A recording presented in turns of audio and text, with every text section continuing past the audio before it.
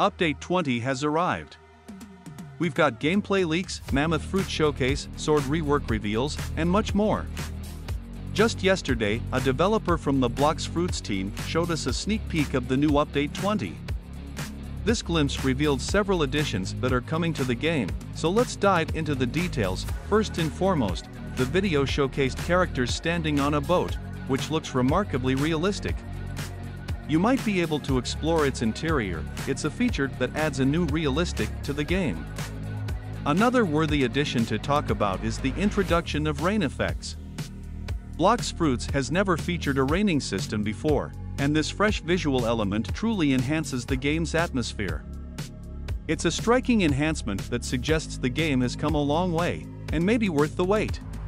A new fighting style was showcased, but the specific requirements to access it remain a mystery, adding an element of mystery and excitement to the upcoming update. I also spotted the new shark anchor sword in this sneak peek, which makes me think again because they also have a shark race. I wonder if this is something to do with the races or if it's a weapon or something else. The fifth new thing that I saw in the video is the new level capacity, which is 2,550 more levels than the current one. While not a big difference, it's a decent increase, possibly hinting at the ability to level up on the new island that has been revealed to us. The sixth thing that caught my eye is something red marked extreme. I'm not sure, but I think it might signify the presence of sea beasts or sea monsters around you, which would be amazing, though it's not confirmed yet.